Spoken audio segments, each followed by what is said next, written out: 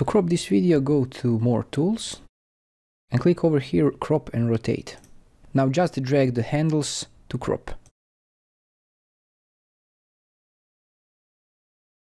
When you are done, click Apply. And you can see that we now have these black bars because this is the different aspect ratio because we cropped our video. So to solve that, we can add another track, right click on a timeline.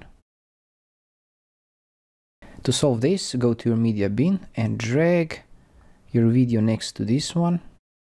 And now the cropped video, just pull it up. You can see the two images, so we will now blur the bottom one. To blur the video, go to Filters.